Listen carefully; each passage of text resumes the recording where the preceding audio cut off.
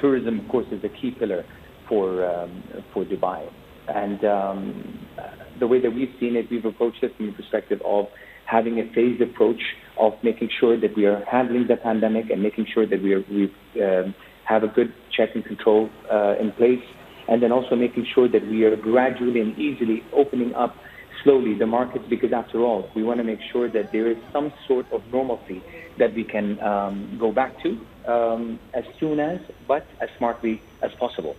What type of numbers are you expecting? Of course, right now in Dubai, it's pretty hot outside. We're in the peak of the summer.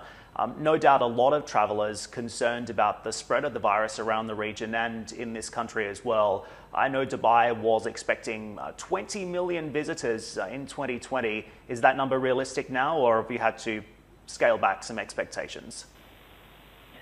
Again, I think we have to be realistic in what's happened on a global scale, right? I mean, it's not something that any one of us would have imagined. So what we've done is, of course, we still are very confident, or as I can say, optimistic in a growth surge, and of course we have to be. So what we've done is we've made sure that during this period of time, we want to make sure that Dubai remains top of mind.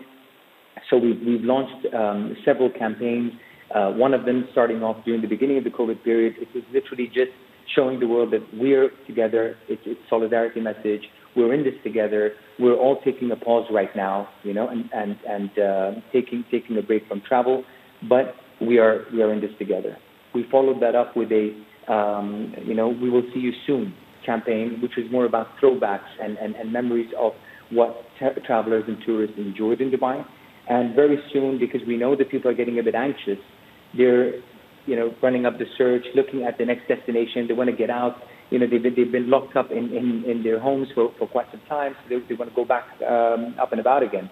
So we have soon to kick off something called the Ready When You Are, showing them that we too have been preparing to receive you, and we have all the checks and measures in place. So for us, again, like I said, it is a opportunity to make sure that people are aware, and this has helped us again to rise up on the search lists across different digital platforms, which means that this has been getting the positive impact that we were after. And also, of course, we've worked with our friends and visitors of Dubai, whether they're influencers or others, by engaging with them on several platforms and as well as offline, to ensure that we remain positively growing towards these numbers in the future.